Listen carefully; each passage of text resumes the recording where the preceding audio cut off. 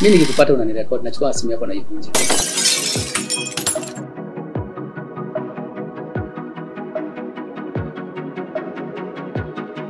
Yeah. I'll just check a screenshot na napiga simu yako ikiwa na mapicha zangu na after hapo mimi nitaivunja. It will take me more from that position. My tattoo to be removed, it's somebody's decision to remove a tattoo because it was her decision also to put the tattoo. Nimeona yenyewe, that's why nikasema relationship sio yangu. If I'll decide to go for a relationship, I'll go to relationship after 3 years, and from that position I'll go direct to marriage.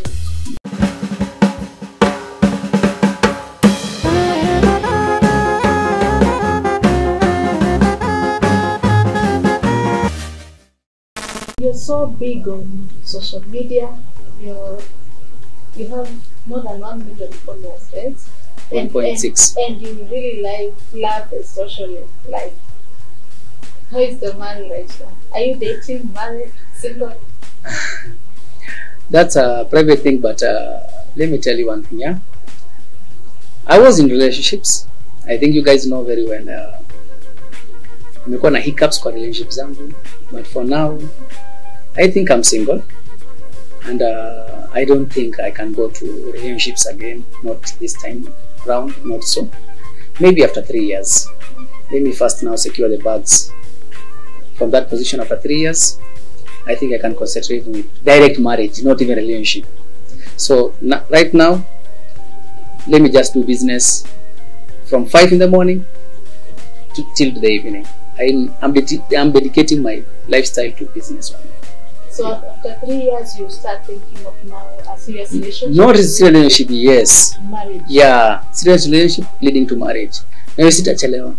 So this time round, hata kama nifanye biashara 100% because there is a lot to be done. I'm so young right now. So by the time I reach 40, I want to retire from the business. And is there something maybe you would say has made you take a step back on dating and relationships, like what we call character development? Kuna character development noma sana. One thing I can tell you is that relationship nadhani hitaji mtu kama mimi. Mimi nikiwa kwa relationship najipatianga roho yangu yote. I give myself a lot. Na mimi kwa relationship mimi nikiamua kujipeana kwako najipeana fully. Mimi hujisahau. Mpaka mahali nashindwa hata concentrate na biashara. But once I'm single and I've realized for myself, I usually focus a lot. Huduma credits, biashara zingine zenye nataka kuzifungua, those are the things that I run. So inani occupy my day-to-day business. But once relationship inaingia, mtu akudisappoint kidogo ama mtu akufanya kitu kidogo, you feel out of the mood. I'm somebody who is so weak when it comes to loving because I do love 100%. Mimi sijui kuficha nyuma. Mimi najipeananga wazi. So that's the time now I said now it's my time to give myself time. At least I know where I'm heading to in the next 3 years. This is what I want. Yeah. Your family has been in the limelight a lot. Are you okay with this? Or do you think maybe you shouldn't have introduced your family to social media? I think I can say it's good luck and it's bad luck. Yeah? Because lifestyle nowadays, once you are famous, it has its own negative and it has its own positivity. So once they are on limelight, I have no choice. They are on limelight, but just to cope with what public is saying. But nilishafundisha watoto wangu on how to treat themselves, hata wakiwa shule na hizo vitu zote. They are positive, at least vijana wangu ni wakubwa. Nilipata watoto nikiwa young, so they are big people, they understand a lot of things. Nimewafundisha a lot. Are they on social media themselves, and do you follow up maybe kuangalia what they do on social media and teach them like don't expose yourself in a certain manner? My kids, they are so much into tech because me, I love technology. They are so much into tech. They are not so much into social media like Instagram, Facebook, TikTok, and all those things. Mostly they don't love it. They just love tech. So I train them with my team. At least they are understanding a lot of things because in the next 6 years, my firstborn will be 19 years. So I want him to take over this business that I'm doing and to understand everything. And him personally, he loves everything that I'm doing. And Yani from his passion, that's me in a small age. Yeah. How old are they right now? Shamir is 12 years, Amir is 10 years, Vimal is 7 years, and they're all in tech. Yeah. Now, business. Being a public figure, of course, do you think you really enjoy your freedom, or you're scared of there's someone with a paparazzi No, somewhere? let me tell you one thing. Life is the way you carry yourself. Don't fake it.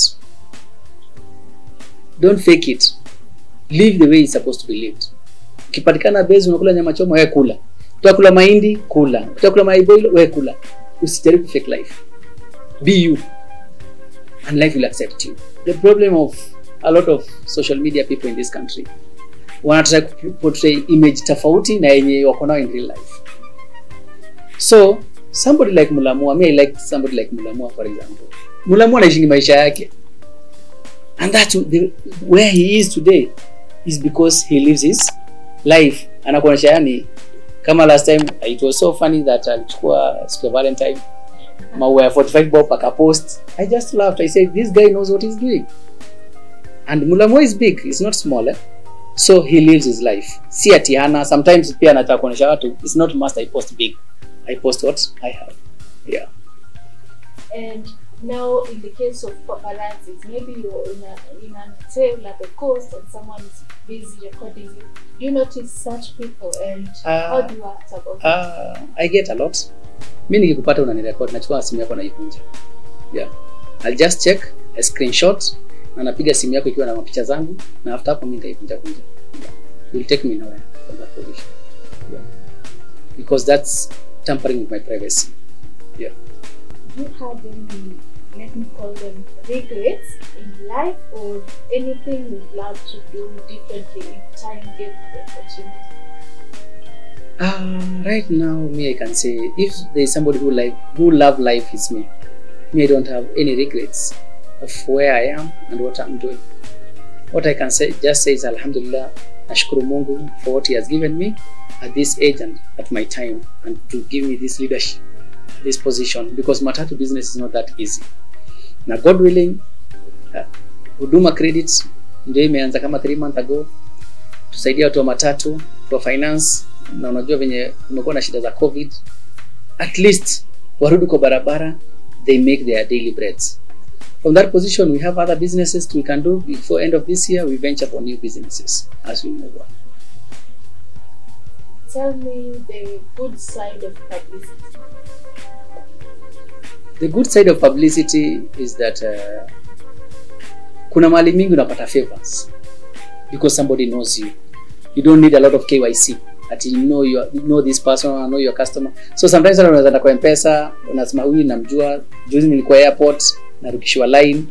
Yani there are people who loves you naturally. So I can say that's the good side about the publicity. Hata ukiingia kwa hizo ofisi kubwa za serikali, they know you. They know this Jamal. So ukiingia KRA, nobody will ask you. Kama juzi nilikuwa KRA, nilikuwa naenda kuona commissioner. It was just a matter of a minute kutoka kwa soja mpaka huko juu. Just saying hi Jamal, hi Jamal. From that position, but kama ungekuwa mtu ajulikana ungekwambia give us your ID, do this, because they don't know you. So that's the good side about publicity. The bad side about publicity is that when you go wrong, everybody knows you. Ukigonga gari ya mtu toroke, they know this Jamal. So they'll find you. Ukifanya kitu yote embarrassing, they know you. To be publicized is just a con. So it needs a discipline once you're in a public position. Yeah. What does Jamal do on his free time? Me, I'm a loner. First, So, na mimi mtu napenda road trip. So, most of the time, nashinda kwa road trip. Kwenda Naivasha, Nakuru, Nyanyuki, Namanga, my favorite destination. So, that's my thing, traveling. And do you love cars? Now that you love traveling? Those are my toys. I can say those are my toys. I love cars. I think many men love cars. Yeah, after cars, we love shoes. After shoes, now we love other things. Yeah. And what's your dream car? Phantom. Yeah. Ghost. It's called Phantom Ghost. Rolls Royce. Yeah. Rolls Royce Phantom Ghost, black one. How many cars do you have right now? Not the matatu, so individual cars. I can't say that because nadhani kuna watu wananiangalia mahali. Yes, wale watu wetu wataniangalia, watanikujia kesho. Acha tu niseme matatu niko na 32. Gari sina. Yes, hizi gari niko nazo ni za kampuni. I don't have any vehicle under my name. Yeah. And now that you say that you're focused on Huduma Credit, what do you do in Huduma Credit, and where do you see yourself in the 3 years that you want now be dating? By end of this year, Huduma Credit nimeifungua 3 months ago. By end of this year nafaa kuwa nimepatia watu wa matatu zaidi ya 2,100 kuwapatia loans, whereby the appetite is so high. Ukiangalia gap, watu wa bank wengi wapende kupatia watu wa matatu loans, wanai neglect, wanasema it's a risky business. Watu wa microfinance wale wenye wamebaki wanakuambia we don't finance vehicles below 2010 kuendelea chini. So unapata matatu mingi 60% which are in this city, gari ni ya 209, 206, 204, hizi magari za kwenda, yani hizi mani ndogo ndogo.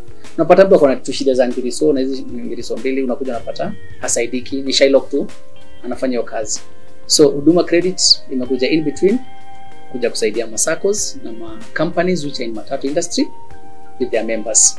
So within 3 years my dream is to make Huduma Credit a bank for matatu people, which is not an easy task. We have a lot of things to do to make Huduma Credit a bank for matatu.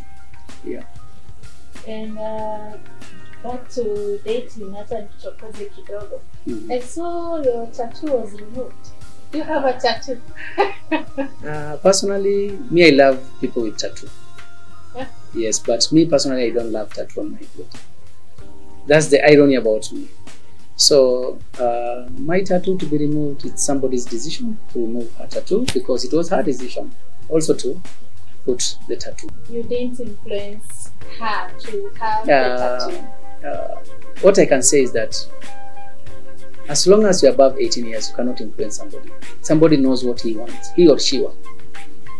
So currently, she decided that was her dream. She told me that once I love somebody, and I love him 100%.